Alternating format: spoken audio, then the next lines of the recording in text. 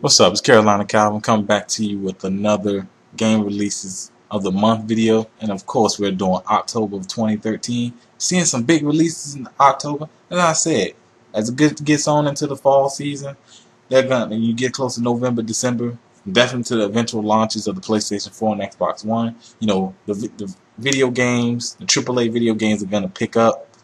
You're gonna get more releases. October is gonna turn out to be a great month. As I'm doing this video is October 2nd. It is pretty early, and on the first, we already had some pretty big games to come out.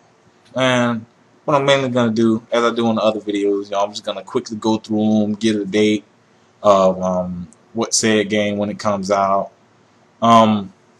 Now, of course, I'm going to go ahead and do the games for the first. You probably already own these games. You probably picked it up, playing it now.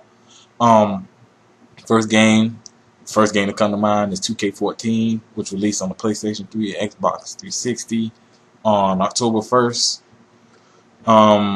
Then we have, of course, the GTA Online. I've played it. It's had its problems. I haven't necessarily ran into every problem, but I can see where people's complaints would come in. But Rockstar did come out and say it will have these problems. I just didn't expect them to be like this. But hopefully they get those fixed, and we can actually begin to enjoy it because it has a lot of potential, as I expected it should. Then we have, it's a PlayStation 3 indie game. It's called Rain, which also came out the first. Batman Arkham Dual Pack, which that comes out on the 4th. One thing I did forget to mention that came on the first is the Battlefield. Is a Battlefield 4 beta, which released for PlayStation 3, Xbox 360, and PC. If you pre-ordered I believe it's the premium edition of the Battlefield 4. If you had the last Medal of Honor game, I believe it was called do not remember the name. I didn't like it. Or if you have the premium from Battlefield 3, you can play this beta. You can go download it now if you haven't already, or you can just wait till the 4th when it goes public. Let's see what other games. As I said, October 4th, you have the Batman Dual Pack, which comes out with Arkham Asylum and Arkham City. And I'm assuming this is for those who haven't played for it, and I want to know who the hell you are if you haven't played it yet. I guess it's so it can lead you up to the next game, kind of get you hyped for the next game. It's kind of a way to sell the next game because you get these two games. Oh, I really enjoyed those. And then Arkham Origins coming out later this month.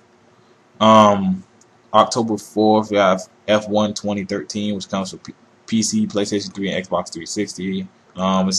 It's a racing sim. Not really into those. 2K14 for PC comes out October 4th, so that's 3 days after the console version. The Legend of Zelda Wind Waker for the Wii U. I believe this is the disc version because the digital version came out last month. October 11th comes with Beyond Two Souls, a PlayStation 3 exclusive. I actually played the demo. It's made by the people that made Heavy Rain, of course. If you ever played Heavy Rain, it's more of like a story-based. Really not that much gameplay, but the graphics are amazing. Honestly, some of the best graphics for this generation, and definitely the best graphics for for the PlayStation 3. In terms of console, it's some of the best graphics I've seen. Really falls off after that. After October 11th, of course, I said Beyond Two Souls. You can really skip ahead for the games that you really want to play. If your Ace Attorney 5 comes off of 3DS, I don't own a 3DS, but I think that was an honorable mention. October 25th is when it really started to pick up. Really after that. Batman Arkham Origins, which is a game I will definitely pre-order. Probably will pre-order. I definitely will be. I'll get it day one. That releases for the Wii U, Xbox 360, PlayStation 3, and PC on October 25th. And also there'll be a 3DS and PlayStation Vita, which is called Origins Blackgate. Naruto Shippuden Ultimate Ninja Storm 3 Full Burst comes out for PC.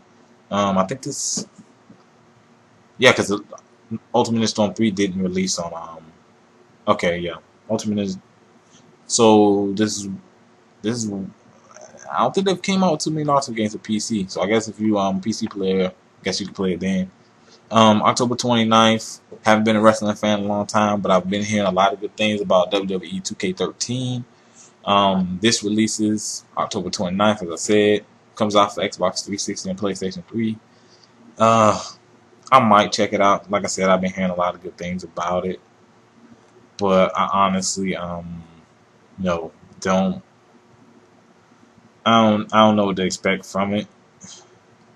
All honesty, um, I honestly thought this month would be a lot better. But you do have some games that are, you have the 2K14, you have the Beyond Two Souls, you have the Batman Origins, and you have WWE 2K14. Okay, from what I'm looking at.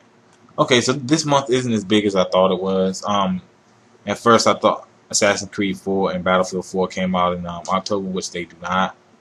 Um, so this month isn't as big as maybe 4 or 5 games, but but I'm pretty sure at least 1 or 2 of these games that most people will be picking up, especially 2K14. I mean, I myself will probably get it later. I'm I'm a big basketball fan. Got 2K13. I probably will be checking that out. But let me know.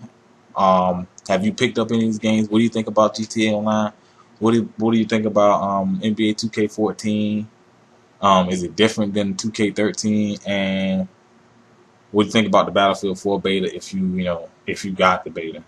And let me know about any other games that I said or didn't say that you plan on getting.